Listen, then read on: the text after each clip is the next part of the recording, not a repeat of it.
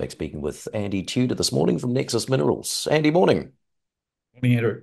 Look, assays in this morning here for that diamond drilling program undertaken at the Crusader-Templar project. Of course, back in June, I believe it was, you put out that preliminary scoping study, and this campaign, this was one of the items required to really get that scoping study finalised.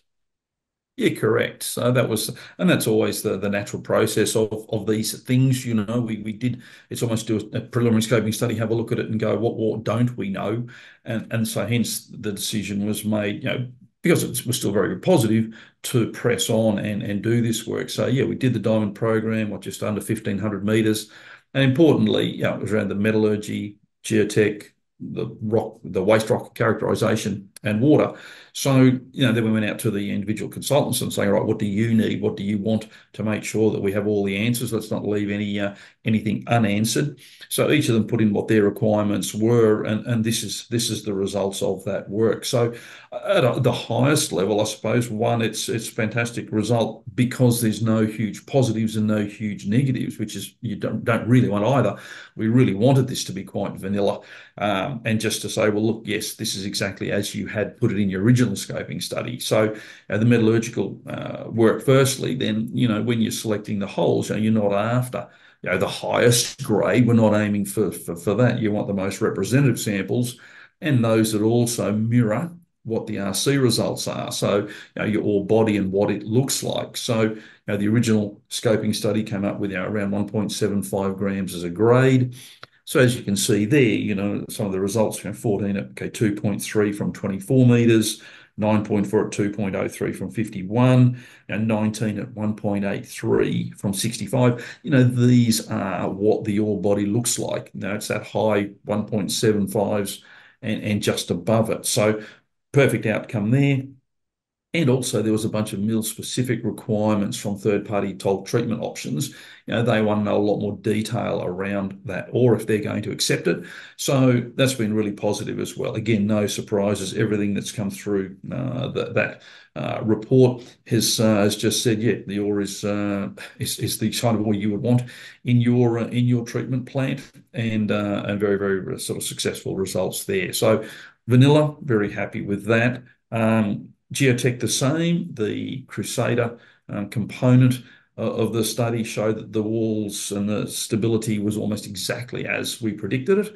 The Templar with a deeper weathering profile, you win and you lose. We lost a little bit. The angles of the walls need to be a bit shallower, but then you've got a lot more free dig, so you make a lot of saving in the drill and blast component. So again, it's ended up almost a neutral result by the time we've done that. The waste rock, no indications or any concerns in regard to acid forming material, anything like that, any of the nasties that you certainly don't want to have. We don't. And then water was the final part. And again, we've got obviously multiple mines all in and around us. So we weren't expecting anything out of the ordinary there, and exactly that's what's happened. So the results are as expected for an Eastern Goldfields deposit of this type, of that depth.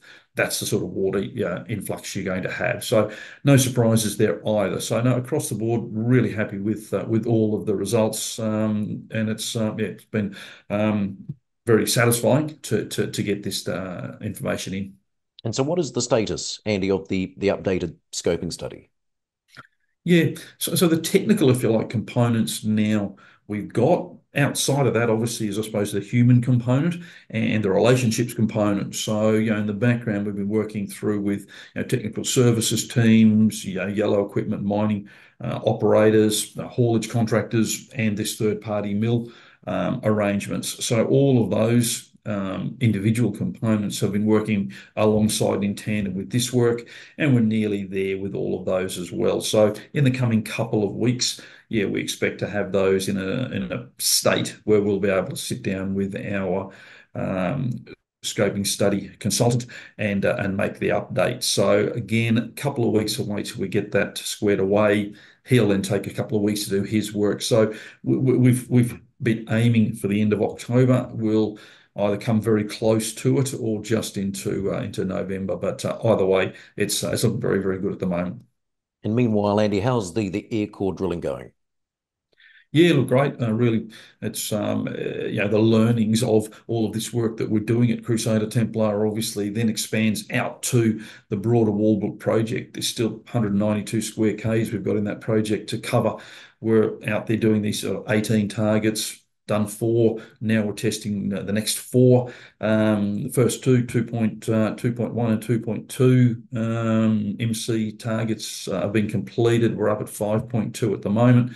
Rig's turning well, all the work's going well, and we're liking what we're seeing coming out of the ground. So you've got to be in these things to win them. These are prospects that nobody's ever been to in the past, and we're giving them a bit of a shake. So really happy to date. Yeah, progress is good, and yeah, hopefully keep seeing some good rocks coming out of the ground. Great to get an update. Andy, thanks for your time. Thanks, Andrew.